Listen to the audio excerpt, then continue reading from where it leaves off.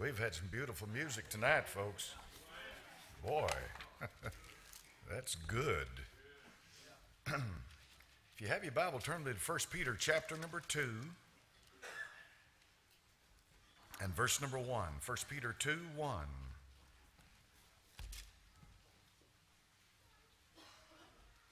1 Peter chapter number 2 and verse number 1. Wherefore, laying aside all malice and all guile and hypocrisies and envies and all evil speakings, as newborn babes desire the sincere milk of the word, that you may grow thereby.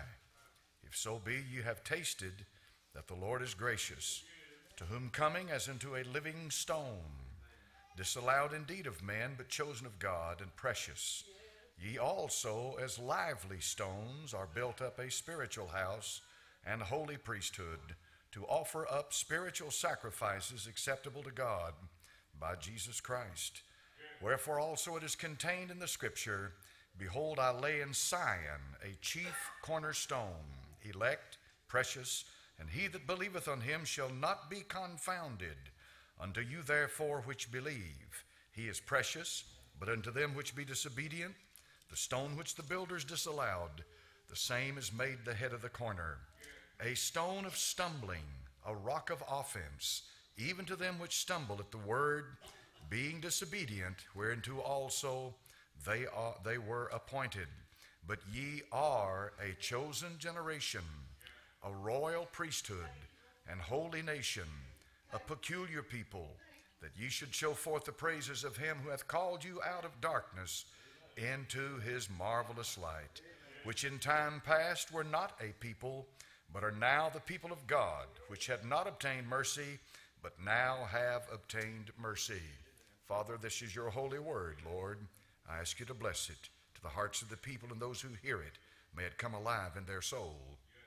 In Jesus' name, amen. You can be seated.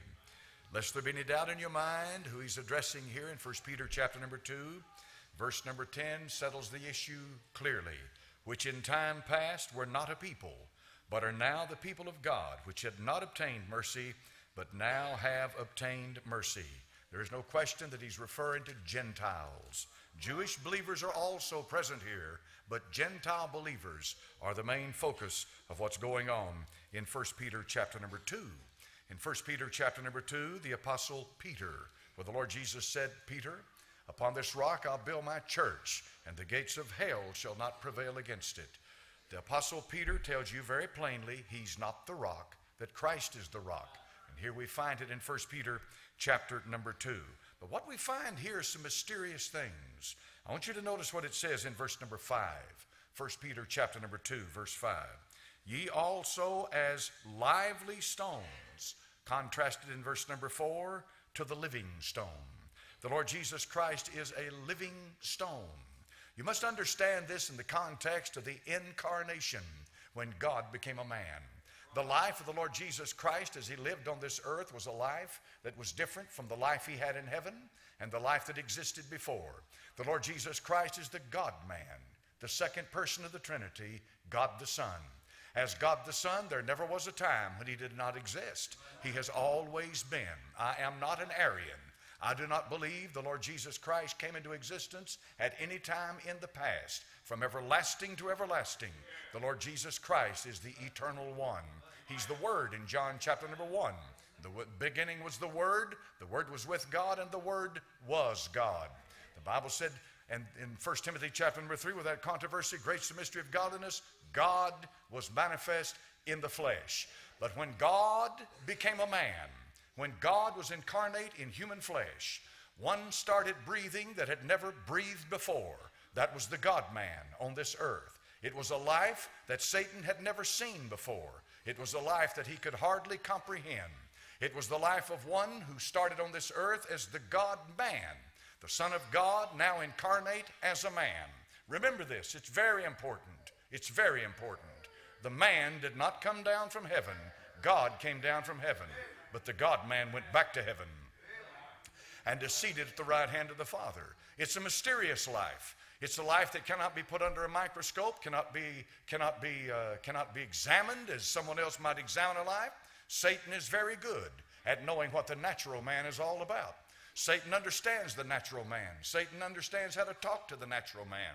Every one of us in this house tonight are natural men by the birth, by the natural birth into this world. And many of us tonight may very well be carnal men, carnal babes, and we may be carnal in the sense that even though we're born again, that we're saved by the grace of God, we're still living a fence-straddling life, living a carnal life. Satan fully understands that. He can pick it out in a heartbeat. He knows when he's dealing with a natural man, and he knows when he's dealing with a carnal man. Satan is fully aware of that. He can comprehend that. He sees it all about him. But there's one that Satan has no comprehension of whatsoever because he can't see it. The Bible says here that is a stone, a lively stone, a living stone. A stone has no life in itself. A stone is a lifeless thing. Yet we have a life. We have a stone that's alive. This tells me that the life that God gave to the Lord Jesus Christ when he was here 2,000 years ago defies description. It defies understanding. It defies explanation. But he's alive nonetheless. The Lord Jesus Christ was the living one. In Revelation chapter number 1, he said, I am he that liveth and was dead. And note, John, I am alive forevermore. Amen. He's literally saying, I'm the living one. I'm the one that lives. It is because I live that ye shall live also. This is a life that is given from the Son of God. This is a life that is made available to every last one of us tonight if we've been born again. The new birth is simply the birth of Christ. In other words, the life of Christ that's been given to you, infused into your soul. It is the life of the Lord Jesus Christ arisen from the dead. Because I live, he said, ye shall live also. It's not a life that you earn. It's not a life that you produce. It's not a life that even comes from this world. It is a life that is absolutely and completely and totally a mystery, except the fact that you know it exists. Deep in the heart and the soul of every man, there's a hunger and a desire to know something greater than himself. Deep inside the soul and heart of every man, he looks to a higher person than himself. He looks off into the heavens. He must be deceived by Satan. He's got to be lied to. He's got to be deceived. He's got to be brought down to not have a natural inclination to look into the heavens. Romans chapter number 1 says that the heavens declare the glory of God, and the firmament showeth his handiwork. In Romans 1, it says that they are without excuse, for God has made himself known in his creation. Men know instinctively that there is a God. They've got to be lied to and deceived out of believing that there is a God. But Satan has no concept whatsoever of the life that is in you right now. He can't see that life. That life cannot be put under a microscope. It cannot be examined. And all he can do is witness what you do and what you are in this world, because he could do no more with Christ. And when he came to him, he said, if thou be the Son of God, if thou be the Son of God, are you really who you say you are? Somebody said, well, that was nothing but mockery. No, I don't believe it was mockery. I believe it was Satan desiring to find out who he was dealing with. It was Satan wanting to know, who is this one? Who is this man here? He's unlike any other man that I've ever seen on the face of this earth. Who is this one that I'm talking to? After 40 days in the wilderness, he came to him when he was weak, he was hungry, and he suffered the same afflictions in his flesh that we do. He got tired like we get tired. He got hungry like we got hungry. And after 40 days, Satan came to him and said, turn these stones into bread. He thought he had him where he had every other natural man. He thought he understood him. He thought he understood what he was about. But he did not understand what he was about, because he didn't know who he was talking to. The reason he didn't know who he was talking to, because nobody had ever been on this earth before like the one he was talking to. He had never in his existence ever dealt with one like he was dealing with here. He was dealing with the God-man. He was dealing with God Almighty incarnate in human flesh. The Bible says that God Almighty came down to this world and incarnated himself in human flesh. Human flesh is like stone. It's something that comes from the earth. Human flesh originates here. But the life of the Lord Jesus Christ did not come from his mother. It did not come from this earth. It came from above. The life that came down into that body that God gave him. The Bible says, a body thou hast prepared for me. God prepared a body for his son.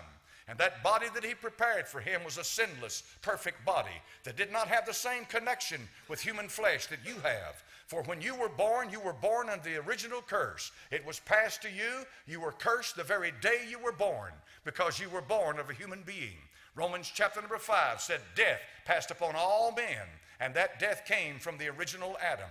but the life that came into the body of the Lord Jesus Christ came from above. It was the very life of the Son of God coming down into the body of a man. And that body, therefore, was animated by the life of Christ. Satan does not understand that, never has, and never will. And neither do you if you don't know the Lord. But inside your soul, deep down inside your very being, there's something tonight that says there's something different about me. There's something that has changed inside me. There's something that reaches up into the heavens and cries out to God, for He is my Father. I cry and say, Abba, Father, for my sins have been forgiven. There's a life living inside you that cannot be extinguished in this world. And the reason it cannot be extinguished in this world is because it did not come from this world. It came from above. Those of you that are not lively stones don't have a clue, because it is an enigma wrapped up in a riddle that cannot be understood. It can only be experienced. I cannot explain to you the life of Christ. I can't explain to you the life of the new birth, but I know I have it. And I know tonight that I am one of those lively stones. I know tonight that I have in me what I did not have in me for 27 years. I know that I have passed from death unto life. And I know that I know that I know, hallelujah to God, the Lord Jesus Christ, He lives in my soul. Amen. So the Apostle Peter talks about stones. He talks about construction. He talks about building buildings. He talks about habitations in 1 Peter chapter number 2. These are important things. When the Jews set about to build buildings, they dug a foundation and they laid the stones, and up the structure went. Put a roof on the top of it, and they had a building. But here the Apostle Peter uses a simile, a metaphor of a different kind of building. One that is not made with human hands. A building that cannot be constructed by a human being. A building that is altogether different.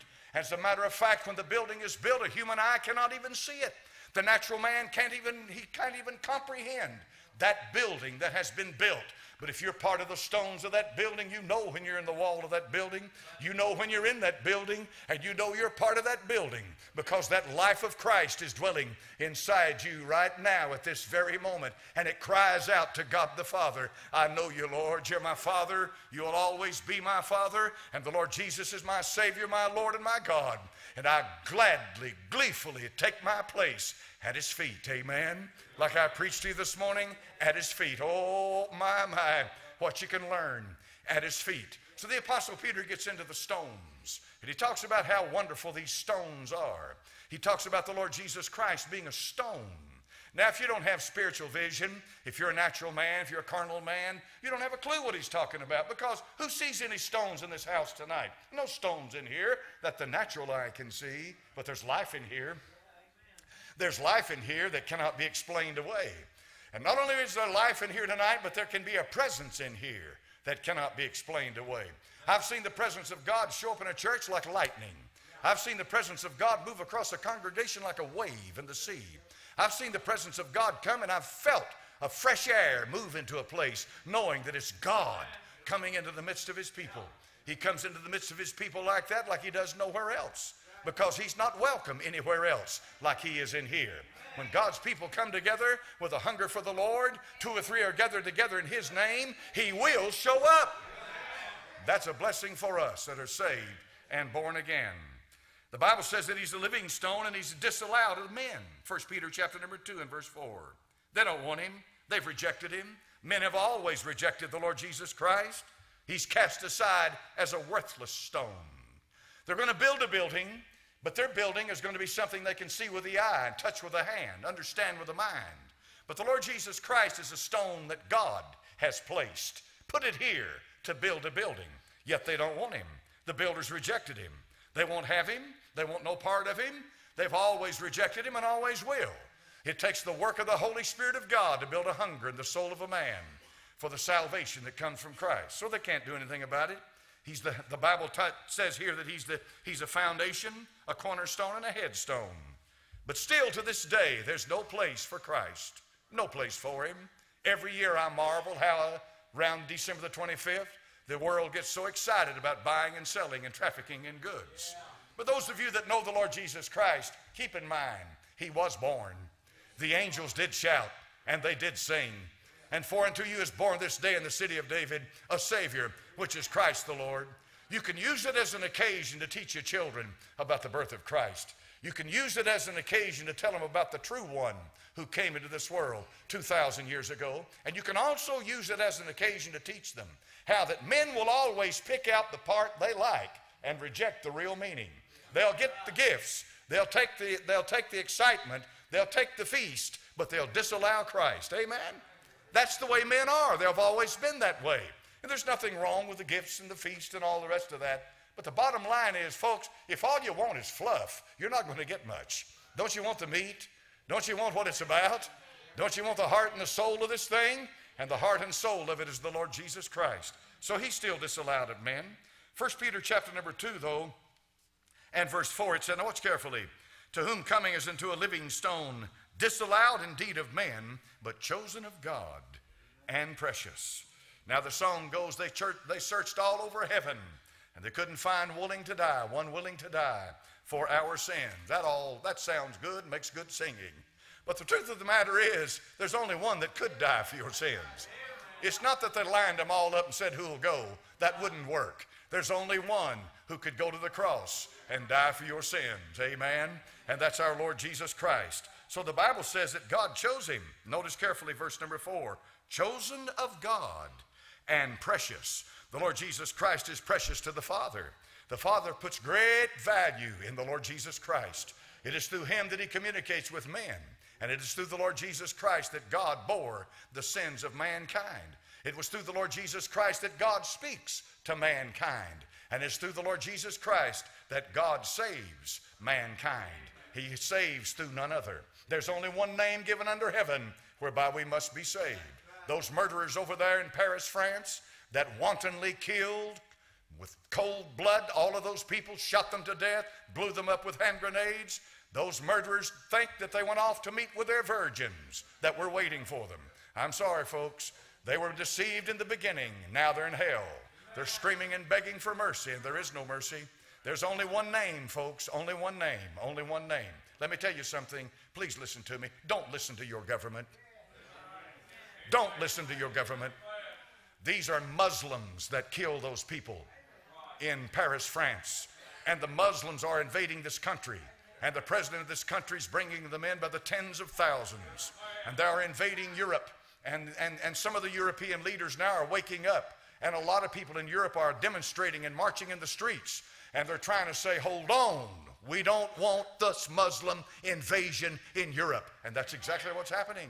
Sometimes when you look at the TV screen and the news media, you'll see that 80 to 90% of all the people of these refugees coming in are young men, 16, 17, 25, 30 years old.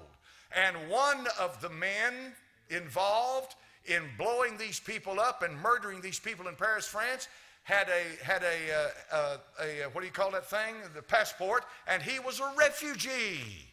He was a refugee. Do you want that in this country? There's only one name given under heaven. It's not my faith and your faith. It is the faith. There's only one name given under heaven whereby we must be saved. It is not the Christian religion opposed to the Muslim religion and this religion and that. You can have all the religions. There's just one living stone, and that's the Lord Jesus Christ.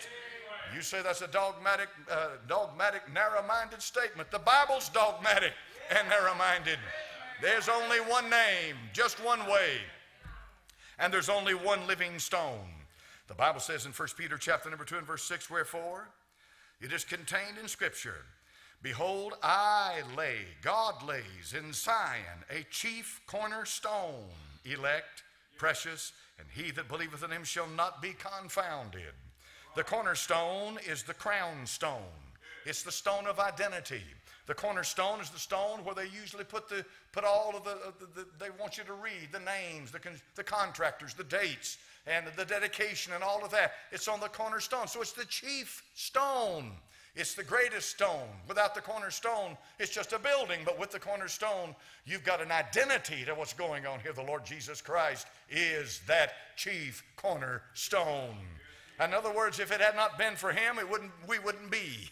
If it wasn't for the Lord Jesus Christ, there'd be no church. Without the Lord Jesus Christ, there is no gospel. Without the Lord Jesus Christ, there is no hope. Without the Lord Jesus Christ, the next time you go to a funeral, think long and hard. You will never see that loved one again. Without the Lord Jesus Christ, there is no resurrection from the dead. Without the Lord Jesus Christ, there is no heaven. Without the Lord Jesus Christ, there's no forgiveness of your sins. And without the Lord Jesus Christ, we have no hope. But thanks be unto God, he is risen from the dead. Amen. Now the Bible said, is Christ risen from the dead and become the first fruits of them that slept. Amen.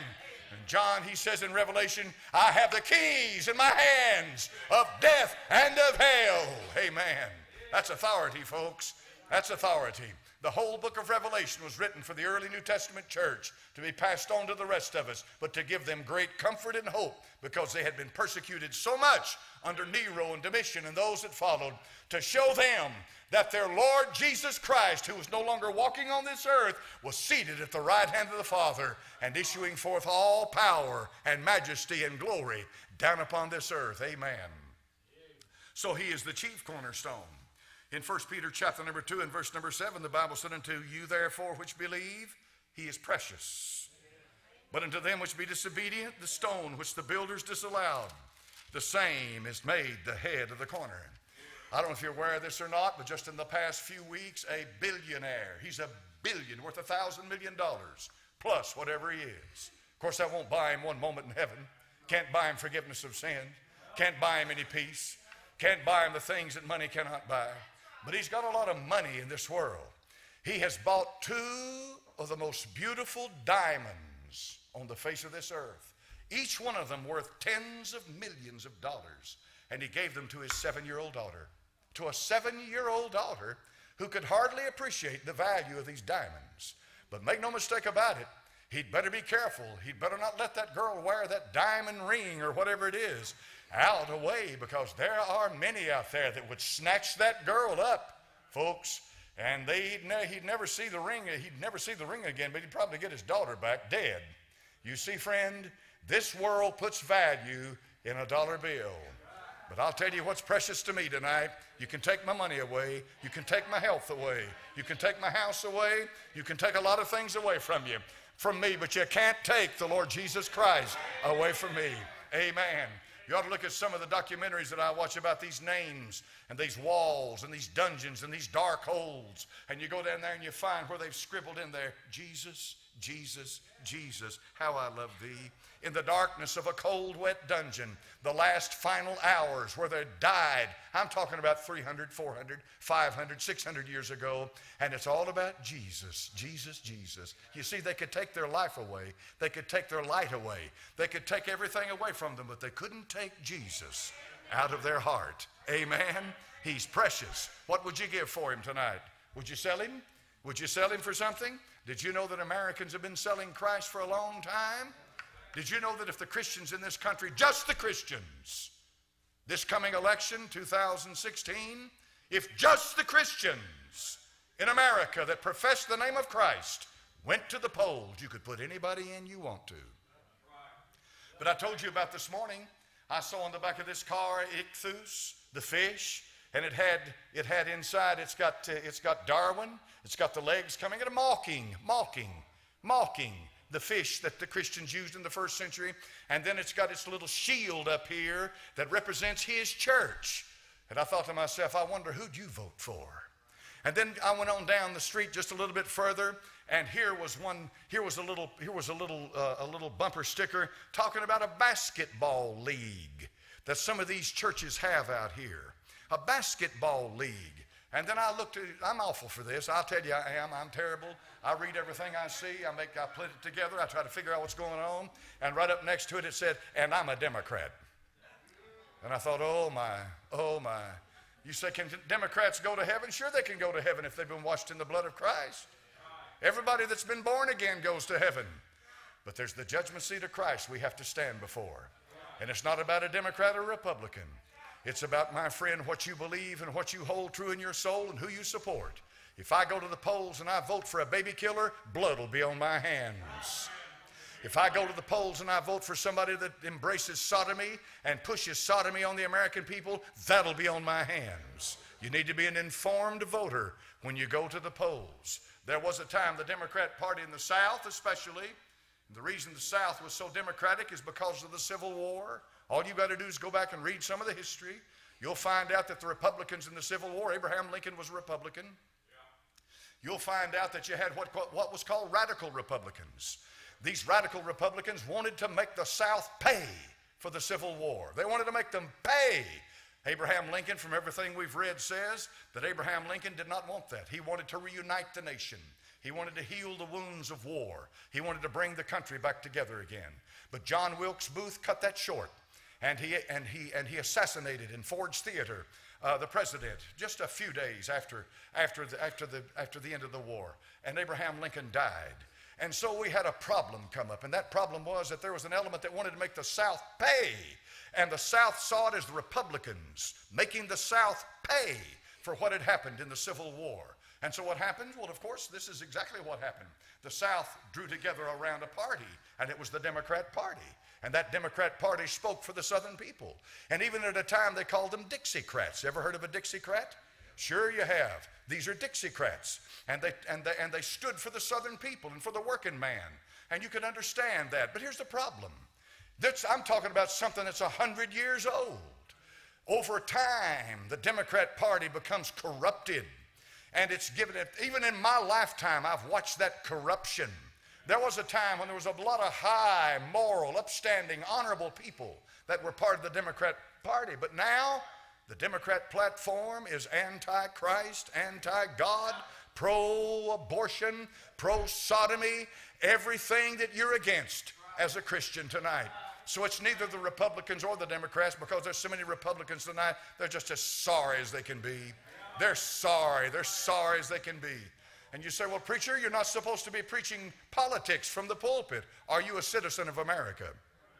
For him that knoweth to do good and doeth it not, to him it is sin. Do you have an obligation to vote as an American citizen? You have an obligation to vote. So when you go to the polls, you need to go to those polls and you need to vote your convictions, and you need to know who you're voting for and why you're voting for it. So it's no longer the Democrats for the working man and Republicans for the rich man. The whole thing is a mess. It's a sorry mess. And so the only thing you can do is pray, Lord God, get somebody in there that believes what I believe. Give me somebody I can vote for on election day. And ask God to give you wisdom. Ask God to give us somebody. Somebody pray tonight. Why don't you pray tonight that God will raise up a standard in America? I'd like to see my nation. I'd like to see my nation go right again, wouldn't you? I'd like to see America go down the right path again. It was on the right path at one time. I'd like to see that happen again. Pray for God to raise up a champion for us. Somebody that'll stand true to what you believe. Stand true to your convictions in Christ. He is precious. Amen. 1 Peter chapter number 2 and verse number 8. The Bible said, a stone of stumbling, a rock of offense, even to them which stumble at the word, being disobedient, whereunto also they were appointed. There's two things I want to call your attention to here tonight. The stone of stumbling is the stone of the Jews. The saddest case in the world are the Jewish people, because the Jewish people know the scriptures. The Jewish people are the ones who walked in the light. We're Gentiles. We're ignorant. We're ignorant. Did you know that Julius Caesar, when he went over into Great Britain, Julius Caesar wrote about his trip into Great Britain. You know who I'm talking about, Julius Caesar. He went up into Great Britain, and he said that when he looked across a lake one time. He said he looked across that lake, and he said he could see the painted faces of the pagans that were jumping up and down and cutting themselves. And he said he could see the baskets that they had woven out of wood. And he said they would put people inside those baskets that they'd woven out of wood. They'd put people in there, and they'd set them afire, and they'd burn them alive, and they'd dance around that basket and praise their God. That's the kind of ignorance that Julius Caesar had to deal with. Now, Caesar was no great light. The Pontifex Maximus and all of the gods of Rome, but he was trying to say these are debased people, and they were debased. They were debased. Do you know where the word pitcher comes from? Pitcher comes from the Picts, who were part of the people that lived in the British Isles at one time. That's where the word pitcher comes from, a Pict, P-I-C-T. Well, what was that, preacher? These people had paintings graven all over their body. They had pictures all over their body. from the front to the back, covering their body. And so these pics that were so covered up with all of these pictures that man made, engraved in the skin with ink and whatever, they were so covered with these pictures that the term picture came from the pic, and that's where you get it today. And here's what they used to do. When they went into battle, they would throw themselves down across the barriers, and the people behind them, their compatriots, would come right across the top of their body and go right into battle. They threw their lives away like it meant nothing. They had no value in human life. And the reason they had no value in human life, because they didn't know what a human being was. Do you realize, folks, that man is the only creature that's made in the image of God? Do you understand that to assault a man, in essence, is to assault God? Do you understand that? A man is made in the image of God. God puts a barrier around a man. He puts his mark on a man, and he says, okay, you kill a dog over here, that's okay, that's a dog. But you don't kill a man like you kill a dog. If you're going to kill a man, you better have a good reason for killing a man. You don't just take men and put them together and just butcher them. Muslims do that. He said, when you're dealing with a man, if that man is a murderer, he's done something worthy of death, then kill him. If that man is a raper or he's a child molester, he's one that is worthy and guilty, worthy of death, then okay, you've got a right to take his life from the face of the earth. But be careful. When you're dealing with a man, you're not dealing with an animal. The people today don't know the difference. I look like a fool when I get up and preach to you. To this world, I've noticed how this thing has moved. These people kiss their dogs and kill their babies. You're living in a pervert generation. They don't understand. They say, well, now, wait a minute now. Don't you appreciate the fact that that dog is a living being? Sure, it's a living being, but it's not a man. One single man is worth more than every animal on the face of this earth. But until you can really get that in your soul and in your spirit and understand what I'm talking about tonight, you'll never get it, because you're being bombarded constantly, day in and day out, day in and day out. And I have never in my life seen so many people licking dogs in the face as I see on TV now. Must I remind you what dogs eat? You better give a second thought before you lick your old Fido in the mouth. I mean, I saw a bumper sticker not too long ago and it said, do you know where your cat is tonight? That's not a man. That's not a human being. That's an animal. And there is a difference. It is a living, biological creature, but it does not have the image of God. It is different. And so therefore, when God saved you, he renewed that image in you. Hallelujah to God. So we should respect humanity. We should respect a human being. We should be very careful when it comes to taking the life of a human being. Christianity, when it's preached right, preaches the sanctity of a human being. It preaches the sovereignty of a human being. It preaches the fact that a human being has been elevated above all creation because it's made in the image of God. And that, my friend, is something that we should write it down in our soul and in our spirit, that if you're going to take a human life, you better know what you're doing, and you better have a real good reason for it. A real good reason for it. If a man kicks your door down and comes in to take your wife and your children, shoot him. If some man comes to the schoolhouse and he grabs your little girl and he's taken off down the street with her and you know you'll never see her again, shoot him. That you have a right to do. Every right in the world as a human being. But just because he disagrees with you, or he's got a different religion than yours, or he has some, or he's your competitor, or he, we don't get into too much detail with this stuff, but you know, you don't like him. You have no right to kill that man. You have no right to kill him. You have no right to kill him. Can we think on that tonight? Can we make a difference? How many of you following what I'm talking about tonight? You're talking about it. We got people sitting on death row, been on death row for 30 years. Been on death row for 30 years. We got people right now that are demonstrating for a cop killer up there. I think he's in Chicago, somewhere up in that area. He killed a cop about 30 years ago. Now they're demonstrating to get him out of prison. They're trying to make it, they're trying to turn it into all kinds of stuff that it's not.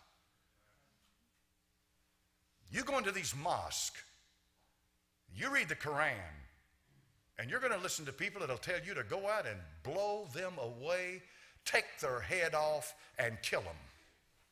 I don't understand why the FBI and the National Security Agency and any other agency like that in this nation, I don't understand why they are not actively monitoring everything that's being said inside these mosques. When these killers came over here from Saudi Arabia and killed 3,000 of our citizens up there in New York City, 3,000 people died at their hands. They attended mosque in this country before they ever went up there and killed those people. Then on the other hand, I'm like Will Rogers. All I know is what I read in the papers. They may be monitoring them for all I know. They would be smart to do that. And when this president lets 10,000, 20,000, 30,000 Syrians come into this country, friends, you better be careful. You better be very careful. Some of these people are, no doubt in my mind, are either connected with ISIS or sympathetic with ISIS, and we will pay a dear price for it. Remember, he has his bodyguards. You don't. And if it was left up to them, to many of these elite up there in Washington, they would take your Second Amendment rights away from you to where you cannot defend yourself. If those people over there in Paris, France, inside that theater, if they'd had 4 or 5 men in there, even with just handguns, they could have stopped the carnage. A few people might have died, but there wouldn't have been any 80 or 90. They could have shot them to death and stopped it. You say, is that Christianity, preacher? You better believe it is. Once again, I remind you that the Lord Jesus Christ called his disciples, and he said, who has a sword? And one produced a sword, and he said, it is enough. That sword was to tell them that you are going forth as sheep among wolves. Protect and defend your families. And that's what we need to do. Amen. He is precious indeed to those who believe. A stumbling stone, and then he's the smiting stone. Hallelujah. What is that, preacher? The smiting stone is the stone that smites the Gentile kingdoms on its feet. We started talking about this morning in the book of Daniel. We'll get into it again next week. The stone smites the image on its feet, and that whole Gentile structure, Gentile kingdoms come crumbling down in a moment. In a moment, they just come falling down. In other words, in a 24-hour period, the whole Gentile times of the Gentiles comes to an end because Christ smites that image on its feet. And when he does, it's going to come down. He's the head of the corner. He's the head of the corner. Being the head of the corner, he is the one who went before us and is now seated at the right hand of the Father. I love the old stories of the West. I always have. When I was a little boy, I used to look at the Wells Fargo, what do they call them, stagecoaches. And the 6, 8 horses pulling the stagecoach. I used to think that was the most beautiful thing in the world. I've always had a fascination with the West. Always have. You either do or you don't, and I have. Can't tell you why, have no idea. But I've loved the West. I've loved the American West. And I've loved the fact that they were pioneers. I've always loved the pioneer spirit, where these people got out there and they marched for hundreds and hundreds and hundreds of miles, walked, breathing the dust of the ones in front of them to go start a new life. That's a pioneer. Not knowing what awaited them. Indians on one hand, thirst on the other hand, weather on the other hand, food on the other hand, all kinds of problems awaited these people. Yet they drove on because they were pioneers. They went into a new land, something new. They paved the way. They started a new life. That's what Christ did, folks. He's a pioneer. He went into a new world for us. That new world exists before him as he moves into it. In plainer words, as the Lord Jesus Christ takes another step, something else comes into existence. As he takes another step, it comes into existence. He is the archegos. He is the leader. He is the one who starts and creates by his very existence and by his very being. He goes forward and it comes into existence. All behind him goes into oblivion. The only life that there ever will be in eternity is the life of a saved, born-again child of God. The Bible said the memory of the wicked shall rot. They'll wind up in the lake of fire and brimstone where there is no hope and there is no future. He is the head of the corner. I'm going to follow him. Hallelujah to God. I'm going to follow him. Father, in Jesus' name, I pray you'd use what I've said tonight for the glory of God. Bless thy righteous name. I exalt thee, praise thee, and lift thee up. In Jesus' sweet name I pray, and for Jesus' sake I ask it, and amen. Amen. Let's stand up tonight, folks.